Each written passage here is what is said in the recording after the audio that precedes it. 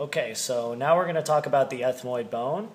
You're looking at the posterior side. This is anterior. If you were to look at it in a skull, it would rest right like that. So the first thing I will mention is we have the crista galli, which is this rigid spinous structure here.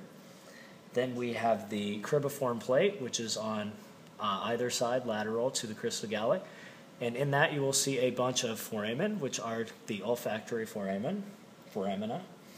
And then we have the perpendicular plate. When you're looking anterior, perpendicular plate runs here. It actually meets with the vomer, and we'll talk about that a little later. Then if you look at the posterior side, we have these little nubs that you can barely see. Those are the superior nasal conchae. And then these structures here are the middle nasal conchae. And last, I will talk about the ethmoid sinuses, which the best way to look at are through here, and it's just inferior to the cribriform plate.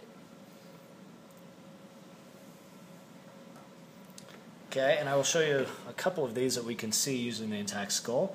So you can see the crista galli right there. You see the cribriform plate and with the olfactory foramina.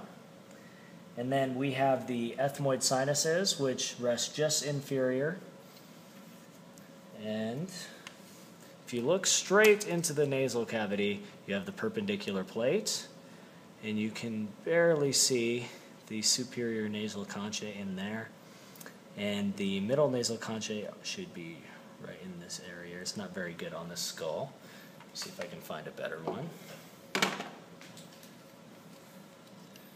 Yeah, so middle nasal concha, you can see a little bit better here.